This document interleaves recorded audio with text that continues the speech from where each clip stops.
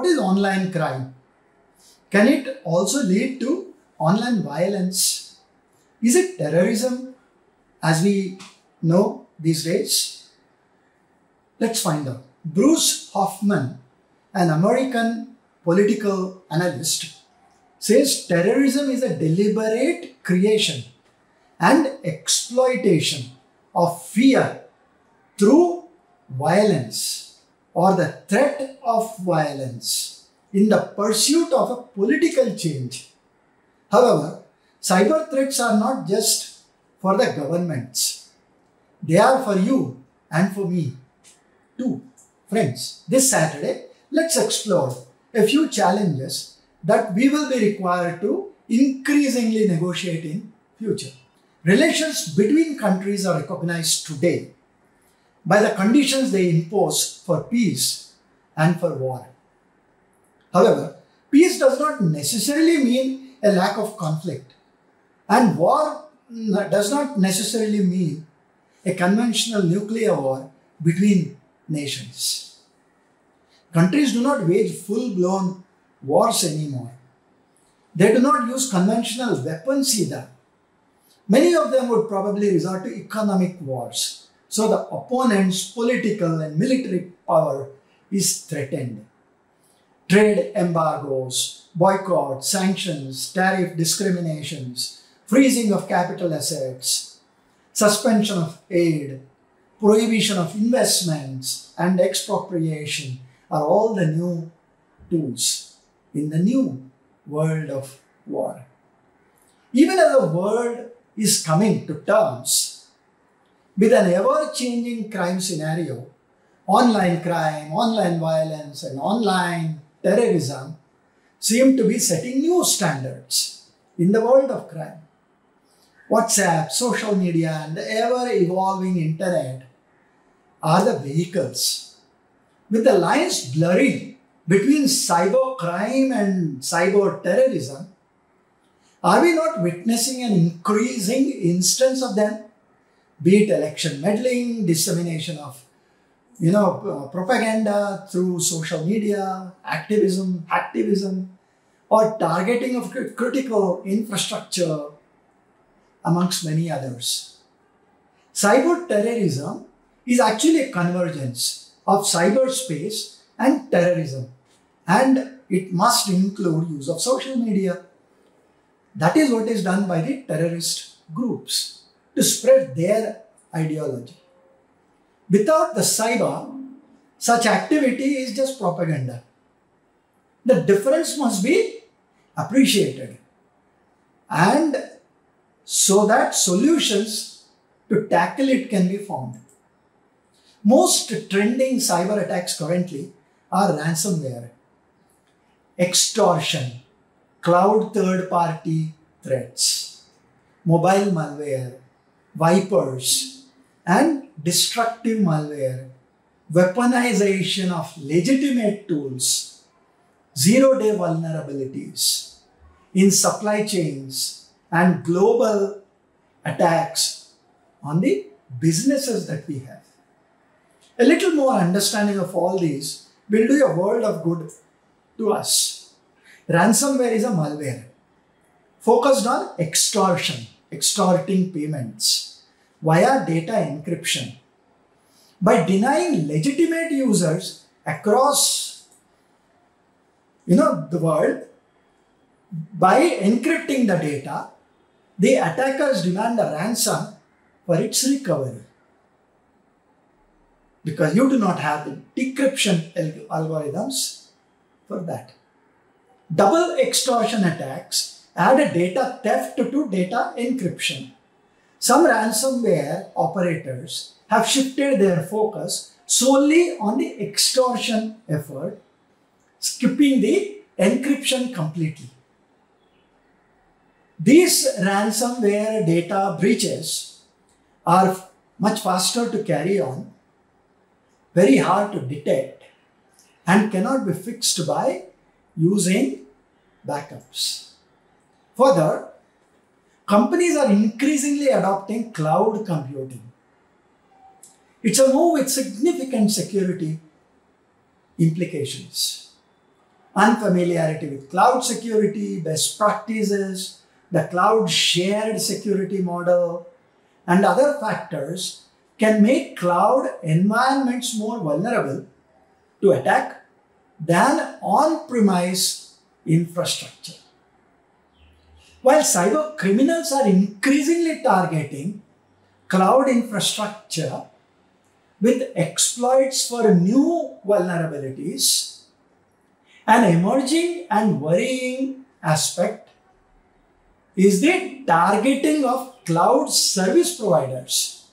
Now, by targeting cloud service providers and cloud solutions with their attacks, cyber criminals, they gain access to their customers' sensitive data and the customer's IT infrastructure. And now by exploiting the trust relationships between organizations and their service providers, attackers increase the scale and impact of their attacks. Friends, as mobile devices have become more widely used, mobile malware has emerged as a growing threat.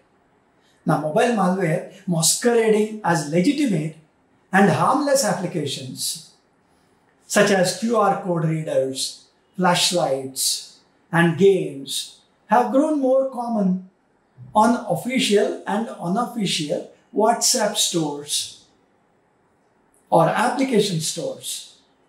Cyber criminals are offering unofficial versions of applications as malicious AKPs or APKs. Now, what is an APK? Android Package Kit File Format. Via direct downloads and third-party app stores. These apps are designed to take advantage of name recognition to slip malware onto employee devices. Now, while ransomware and data breaches are some of the most visible threats to corporate data security today, vipers and other destructive malware can have even greater business impacts. Instead of breaching information or demanding a ransom for its return, vipers delete data entirely. Friends, the line between legitimate penetration testing and system administration tools and malware is a very fine one. Often functionality that cyber threat actors would build into their malware is also built into their targets' operating systems.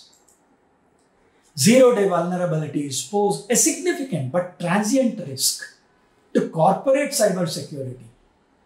A vulnerability is a 0 day when it has been discovered, but no fix is available for the issue. During the window between the initial exploitation of a vulnerability and the vendor's release of a patch for it, cyber criminals exploit the vulnerability unchecked. Friends, cyber security is a problem that is rapidly growing on a global scale. Last year, global cyber attacks increased by 28% compared to the same period this year. A mature corporate cybersecurity program must include comprehensive threat protection, round-the-clock monitoring, and access to up-to-date threat intelligence. When cyber threats turn to violence, the matter becomes serious. Technology firms may have new measures for stamping out violent, extremist content on the internet. But with crime live streamed on Facebook via head-mounted cameras and silent back-end technology supporting series of bombs that rip through churches, hotels, and whatnot, probably both the technology firms and the government must do much more. Of course, the technology firms like Google, Twitter, Facebook, Amazon, Microsoft, they have all come together to set up a Christchurch call in the wake of the shootout in New Zealand. But action on the ground is more important. Why cannot the social media giants block the video streaming, Facebook Live, as soon as the breach occurs? They use machine learning algorithms and data analytics that profile and predict events anyway. Digital fingerprinting to track and remove harmful pictures, illicit content, and videos also can be done. Surely people's lives are more important. Freedom of speech is all important, but it cannot be misused or threaten others' right to live. Friends, every one of us use social media for propaganda or for entertainment. Politicians, political parties, they use it for political gains. We often complain that media companies are not doing enough and that they must prevent platforms from broadcasting cyber violence, but hardly follow rules or ethics in the use of social media. How does one stop hate speeches, whether it's by individuals or by political parties? If there are supporters for them, there are also those who oppose it. One speech could eventually cross the line and cause mayhem. Stringent IT Act amendments to levy penalties on companies failing to take action must be there. However, it is important to understand that whereas the entire cyberspace must be watched by a cyber warrior, a cyber terrorist has only one target to watch for. That's the tragedy. With that, let me sign off for this Saturday with a promise to be back the next Saturday. And until then, namaskar, thank you, dhanyawad.